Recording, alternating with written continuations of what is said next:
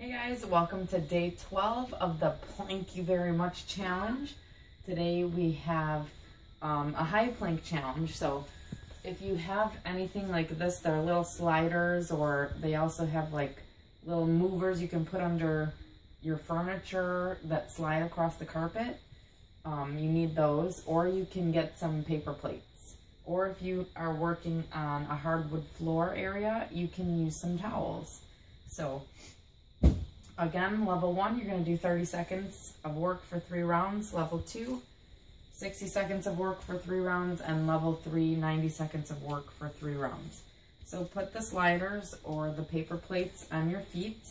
And again, try to use shoes when you do this. It's much better. So you're going to come into high plank position. That means on your hands, like so. And then you're just going to bring your feet in and push them out.